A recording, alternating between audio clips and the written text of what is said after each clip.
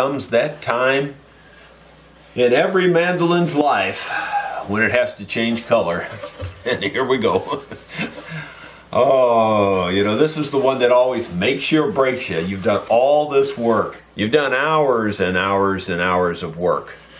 And it comes down to this staining and varnishing, which will make it or break it. And I'm just hoping it's not break it. There's a ton of work there. Here's the close-up of the rose. Everything's really pretty on it, I think. You know, it's about as good as I can do. All right, well, one of the most questions I get, and I'm just going to try to put it right there so you don't miss it this time. It's Fiebing's leather dye. Fiebing's leather dye. Now, that's how I pronounce it. F-I-E-B-I-N-G-S, leather dye. And that's what I use. And they have different kinds of leather dye. They have oil-based and different things. These are water alcohol-based, if you will. I use alcohol as my solvent because alcohol doesn't raise the grain. What I do is I coat them with the dyes, and then I take alcohol and blend it or lighten it. And that's basically what I do with the alcohol. But what I do first is just turn it yellow. And you think, yellow? Well, I put that down as a base coat. It seems to work pretty good. You kind of get a little bit of a gold glow underneath everything else. That's the theory. I'm not sure that's true, really, because, you know, you could probably get by doing it a different way. I'm sure you could, as a matter of fact. But that's just the way I do it. And no matter how hard you try, you're going to get this stuff on you. This dye gets on you somehow. It just does. It's like when I eat hot dogs and mustard, the mustard's going to get on me somehow. Ketchup doesn't necessarily do that, but mustard will every time. And this is bright, bright yellow. So here we go. You're going to hate it at first. Okay, what I do is I just take a little shop towel, quarter it up, and then I just rub it all over everything. No point in trying to, you know, save your binding. Your binding is going to get dyed, and you just have to go back and scrape it off later. You're just wasting your time if you're trying to avoid getting it on there, because you're going to get it on there, and you might as well just live with that.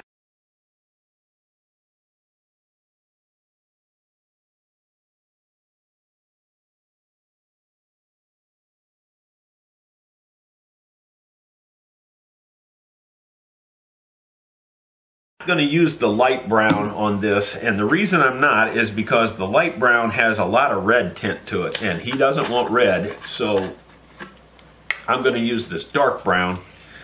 The only reason I know that, being colorblind, is my wife tells me that. So even the dark brown has some red tint to it, I believe.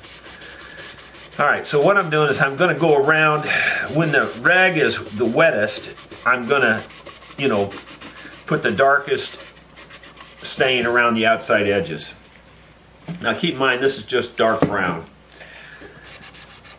Looks like heck right now, I know. By the way, we'll do airbrushing later to help blend a lot of this too.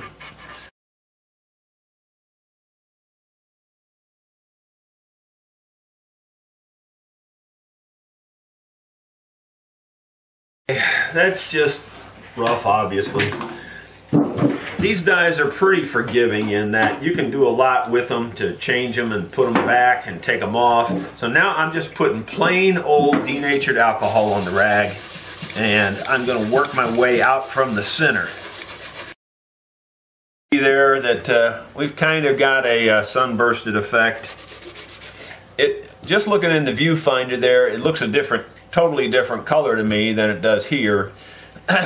Green, it looks, I don't know, more dull, brownish. Here it looks a little brighter. I don't know. I don't know if anyway, you know, I'll do this several times before I'm happy with it. And I'm going to let that rest for a little bit, let it dry. I'm going to go to the back now and see what the back looks like. Do something similar to the back. I think before I do the back though, I'll go ahead and put the yellow up around the flower a little bit better.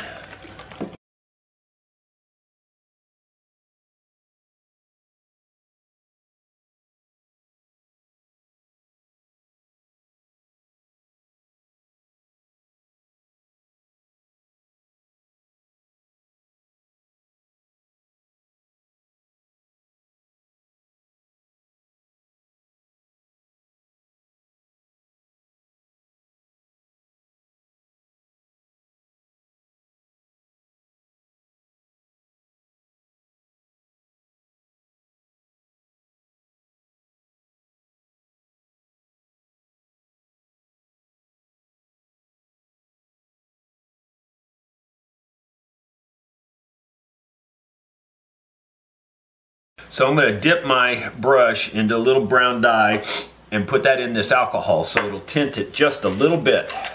I don't really want it dark.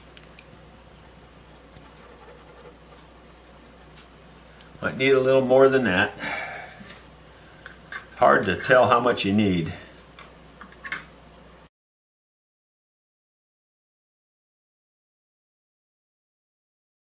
It's just not where I want it yet. It takes a while to get these just like you want them. It also looks more blended here. Like this looks more blended in real life than it does on camera. On camera it looks like there's a real dark band, and there is, but it looks real abrupt on camera, where on here it looks a little more faded into each other. And we just have to keep working on that to improve that look. I'm just kind of getting it all caught up to the same point, and then I'll work on trying to really blend it and make it look the best.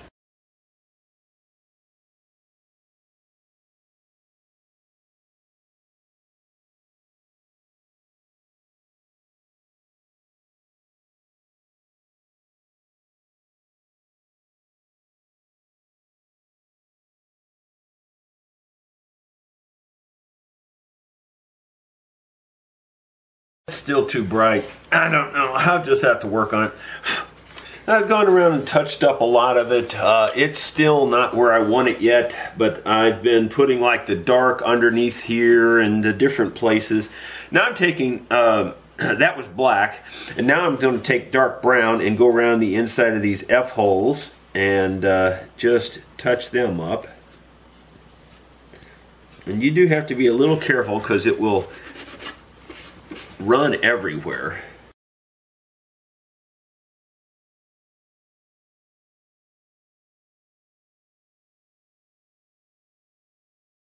It is definitely at the ugly duckling stage again.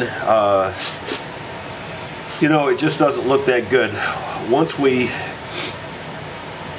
you know, I'm going to do some more work on blending before I get ready to spray it. But when I start spraying it, I'll spray it with black lacquer first. That'll go all the way around this outer edge. Basically, I'm just going to tint the lacquer with the same leather dye, black leather dye. And then I'll spray around these outer edges and the dark areas and try to fade it out with the airbrush. That's looking pretty good.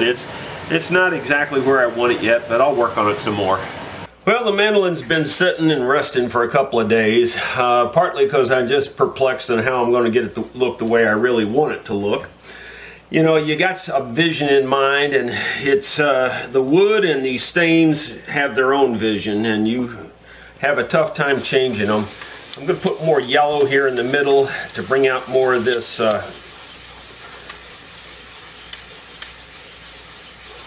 pattern, and see what that does. I don't know. I just keep working at it until I get it pretty close. Now you keep in mind that it's going to look totally different once the binding's cleaned off. It is absolutely normal for the binding to get totally covered like this. If someone has a better method for doing it without screwing up the binding, I'd like to hear it. But you know, taping it off is really not a very good option because it's so much detail, and it just take you forever to tape it. Take you as long to tape it as it would to scrape it off, so that's not much of an option. I'm going to try a little black now around these edges again and darken them up some more. I really want the very edges really dark.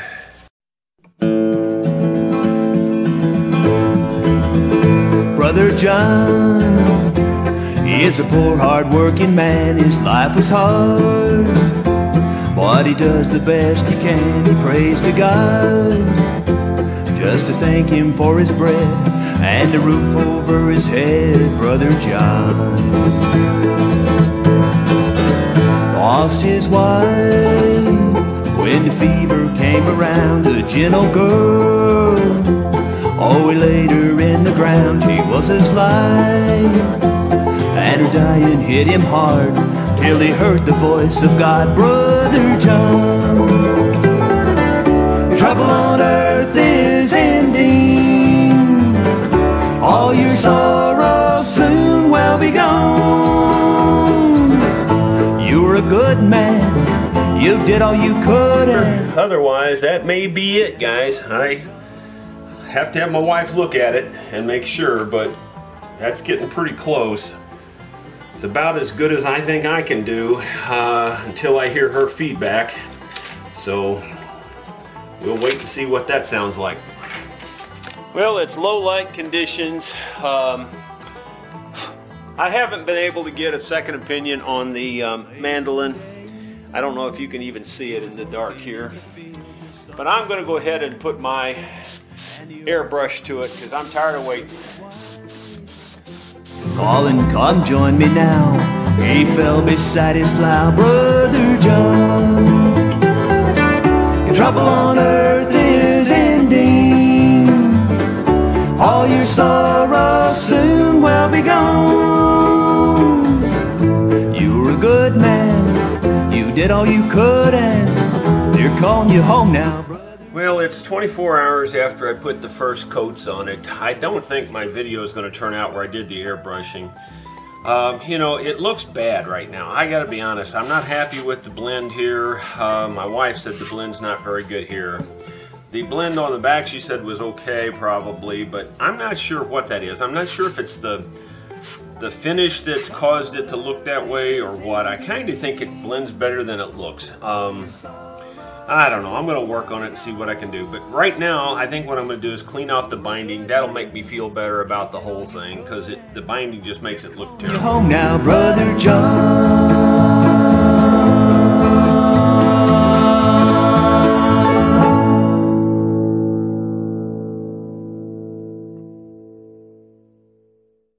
Just a whole lot more of that to do.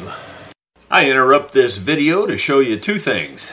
First of all, I got a nice Christmas note from Don in Easley, South Carolina. He also sent me a nice monetary contribution, and he just said he wanted to thank me for the videos. He watches them all the time, and he says, please keep making these videos. Don, thank you very kindly. I appreciate it. Merry Christmas to you as well. Thank you.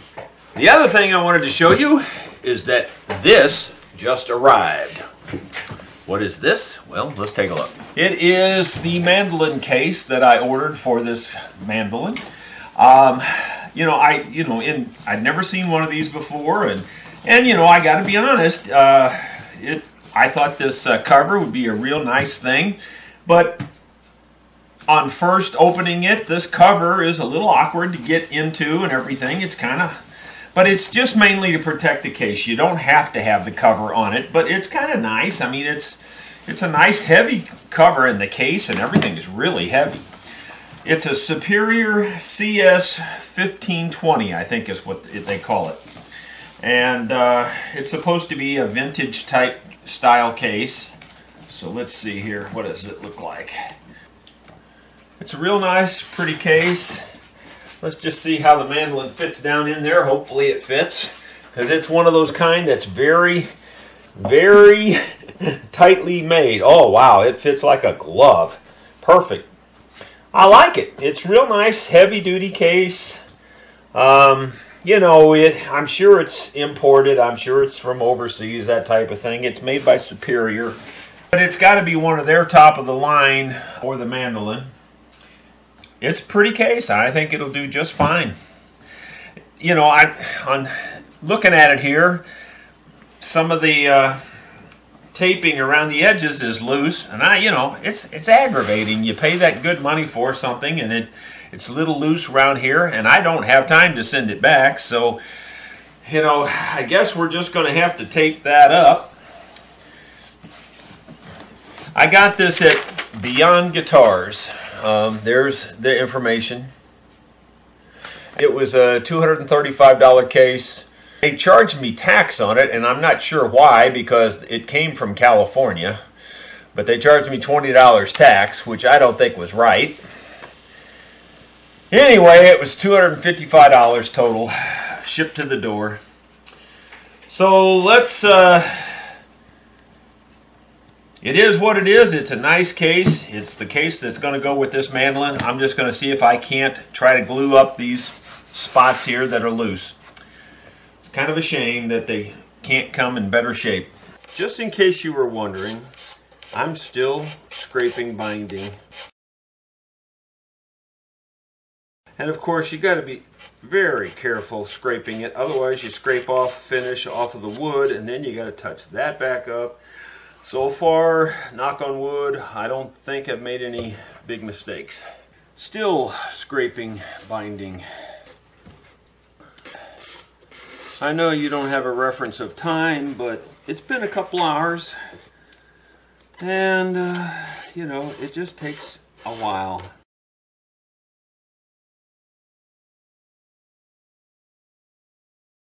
I'll keep at it. Still scraping binding.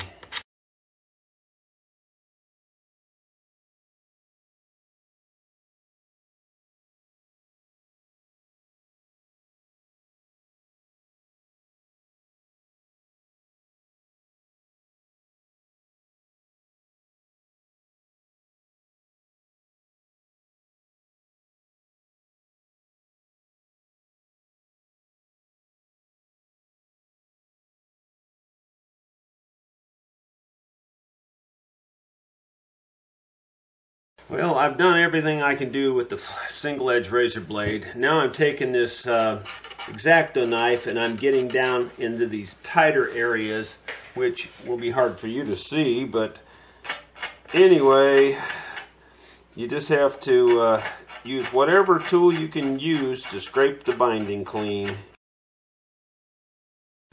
Another little thing I've learned over the years is the back edge of the blade is flat and sharp. You can use it as a scraper when you get into really tight places like this where the blade would be too wide to stick out. You just take the back edge of the blade and just slide it against there, and it will scrape it pretty clean. You know, you wouldn't want to do a lot of area this way, but these small tight areas work pretty good that way.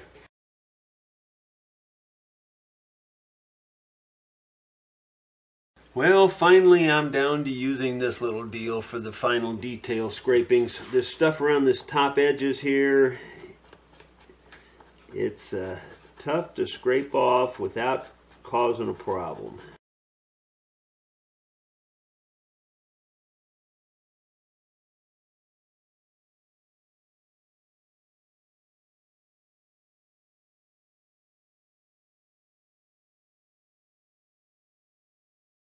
I wonder how the big factories do these kinds of things where they don't have so much.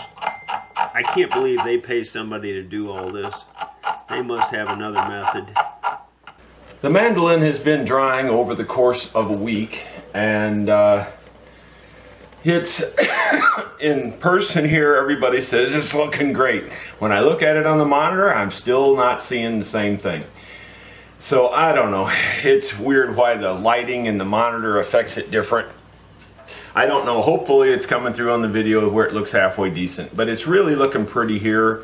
I put about 10 coats of lacquer on the mandolin, and it's been sitting about 4 days and drying, and so we're going to go ahead and lightly sand the top coats off and see if we can't level that out. I usually do it with 400 wet or dry paper, but I've got 400 regular sandpaper from Lowe's, the kind that's non-stick, the kind that doesn't build up. So I'm going to use that. I've used it before on finish. It works real good. I don't happen to have the wet or dry in stock at the moment. So we're going to try this and see how well it works. If it doesn't work, we'll go to something else.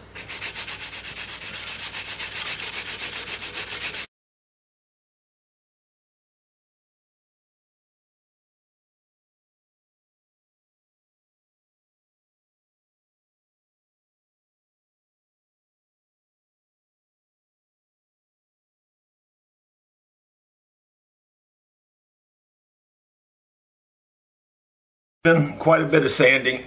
You can see the process, and we just keep doing it and doing it and doing it. Well, friends, we're down to the wire.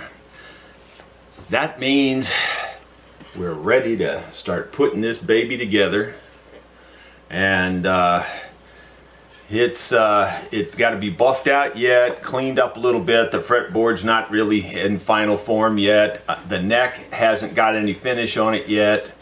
And so we've got to, in other words, the neck, we left it just kind of plain. We're going to make it a bare neck with staining, but I got to put the staining on it and all that stuff yet too. So we got a little bit of work to do, but hopefully by this afternoon, this thing will be playable. And that's a good thing, because the customer is driving all the way up here from Louisiana tomorrow in the morning to pick it up. No pressure, no pressure. Okay, first thing I'm going to do is strip all the overspray off. This is just lacquer that's got oversprayed onto the neck. Even though I didn't really try to hit the neck, it just overspray hits it.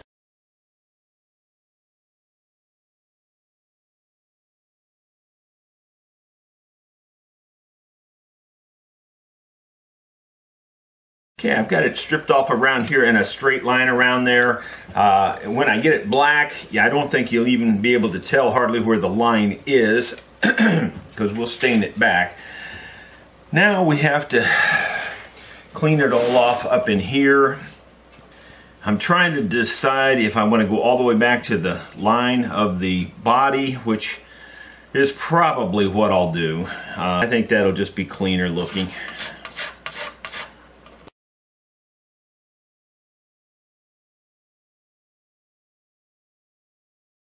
I've got to film the rest of this. I'm just basically scraping it off smooth. Then I'm going to sand it, and then we'll color it. So I'll bring you back when we get started on the coloring. I got the neck all scraped down the way I want it, and I've taped off a little bit of the binding and stuff in hopes that I won't get so much dye on the binding and have to clean all the binding again, which probably will happen anyway, but I thought I'll try taping a little bit of it off to see if that helps. Generally speaking, this dye doesn't care about tape, but I figure it'll help a little. I think I'm going to use a paintbrush. I normally put these dyes on with rags, but in this particular case, I think to be a little more accurate and to not get the dye everywhere, I'm going to try to use a paintbrush, and then I'll blend it with rags and alcohol and stuff.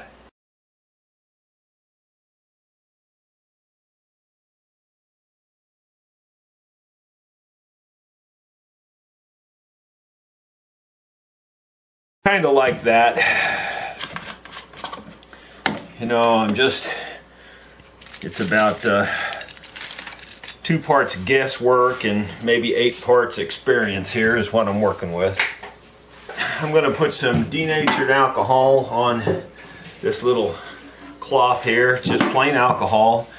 And now I'm going to start spreading it here and buff and trying to blend it. See, it's already starting to look pretty cool.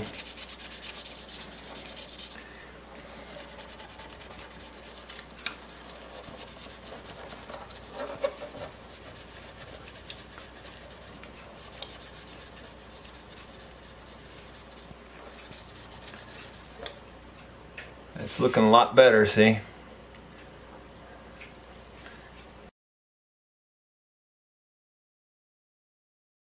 Going to go ahead and do a little cleanup now, get rid of the tape and stuff, and we'll see what she looks like.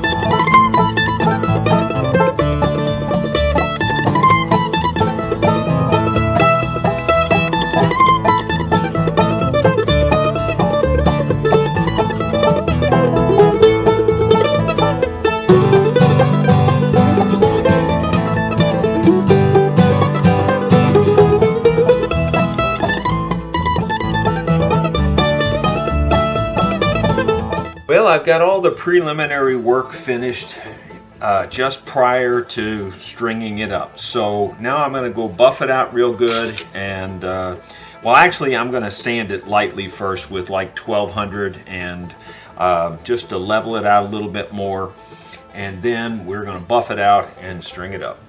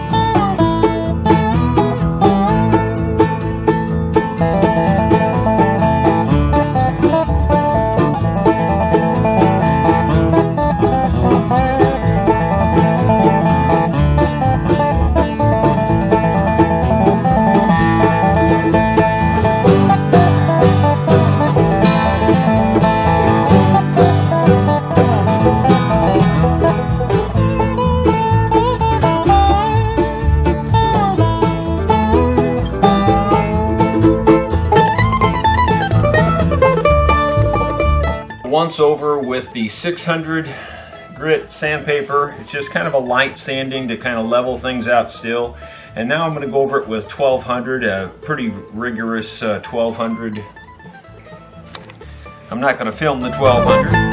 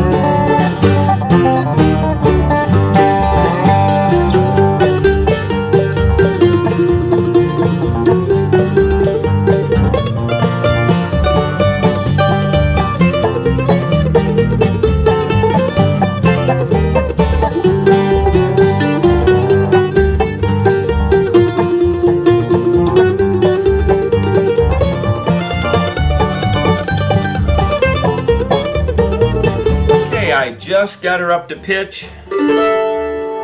That's really the first time I raked it all the way across. Oh yeah, I'm liking it. First chord right here.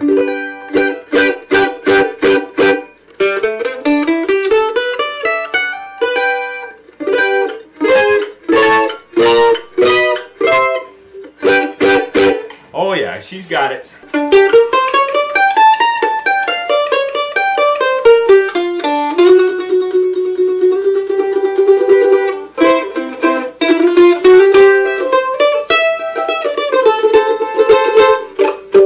stretching, just can't even stay in tune yet, but boy, it's going to be a punchy son of a gun.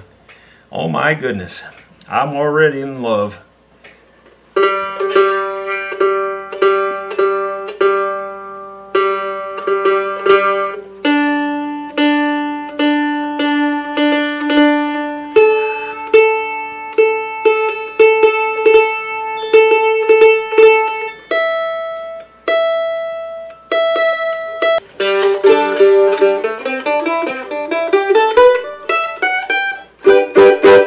Action's probably a little too low. Yeah, definitely on the bass side here it's a little too low. I'm going to loosen the strings and raise the bass side up just a little bit. We rushed it a little bit. I would have liked to get in at least one more week to dry, but you know, it is what it is. Christmas is here and I'm sure he's anxious, and oh my gosh, it's killer. I just wish that little camera had a decent microphone where you could really hear it. Oh my goodness.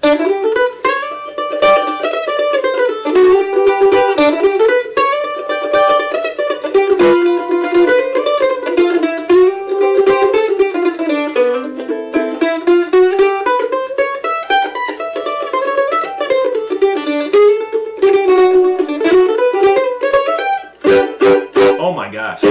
It's got so much bottom end, it ain't even funny.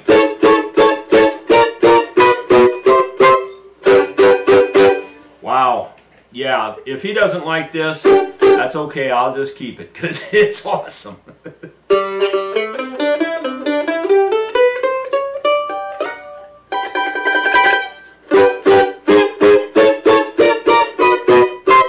Yeah, that's a good mandolin. Well, I'm going to loosen the strings up on it, let it set overnight, and then I'll play it tomorrow, give it a little bit of resting time here. I'm just going to loosen the strings about half tension and let it set overnight, and then we'll play it for you tomorrow to see what it really sounds like. Well, just for the chronological order of things, I spent all day yesterday, which was Monday the 18th, working on the mandolin, getting it ready to play, you know, sanding it out level, buffing it out, staining the neck, just doing all kinds of things that you'll see in the clip, I'm sure, already. But it took all day, literally, to get it ready. And when I got it strung up, I was already wore out, so I just strung it up, played a little bit of a tune on it, and know that it's an awesome sounding mandolin. I am absolutely tickled with it. It's that proud papa moment when the baby is born, you know, and man, I couldn't be happier. It turned out just like I wanted it to turn out in terms of sound especially. So, it is now Tuesday morning, the 19th. I've just tuned it back up to pitch. It even sounds better today to me, so I can't wait to play it for you. Here's what she looks like in final. Oh, I can hear, you know, through the magic of Christmas and through the video camera, I can hear you screaming, "It's not finished yet." Oh yeah, I know what you're saying. It doesn't have a truss rod cover. Look what the elves did last night in my shop. Look right here. Oh my, you won't believe it. They made that little truss rod cover. Isn't that special? Merry Christmas to you, Robert. That's a little extra I threw in there for you. There you go. That's what she looks like with the truss rod cover in place, and it kind of matches the cross that's back here. I thought that was a nice little addition there. And there's what she looks like on the back. Again, I don't think the colors match exactly. It's not just the colors, it's the blend from the dark to the color. It just doesn't show the blend as well. But that's okay, it's just the way it is, and maybe it's this light I'm using, I don't know. But it does look much better, I think, here in person than what I'm seeing on screen. I always try to put everything in perspective. This finish is nowhere near cured. It's still soft. You can dent it real easy, all that. It needs at least another month. And I'm going to suggest to the customer that they don't keep it in the case either. What I suggest is you store it laying flat on the fretboard like this, and then let it just sit on a, someplace that it won't get damaged, and let it just air dry. for another month anyway.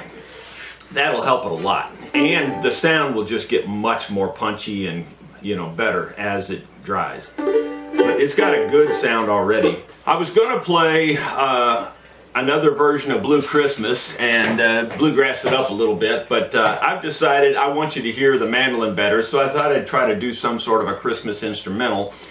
I haven't practiced this.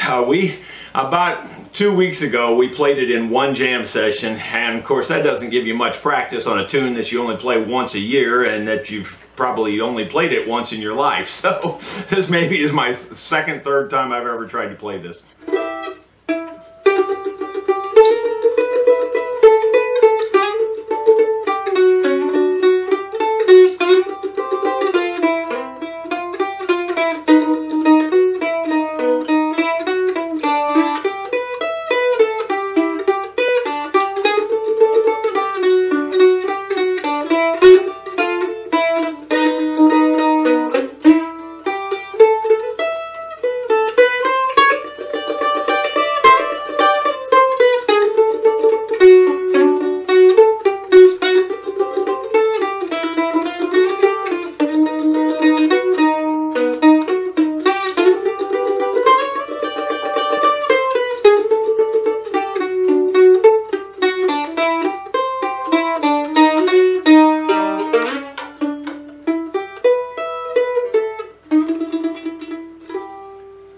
Nowhere near perfect on my part, but the mandolin I think sounds real good. I hope that comes across for you. Oh, what the heck. I'll have a blue Christmas without you. I'll be so blue just thinking about you. Decorations of red on a green Christmas tree. Well, they won't be the same, dear, if you're not here with me. And when those blue snowflakes start falling, that's when those blue memories start calling. And you'll be doing alright with your Christmas of white. But I'll have a blue, blue Christmas.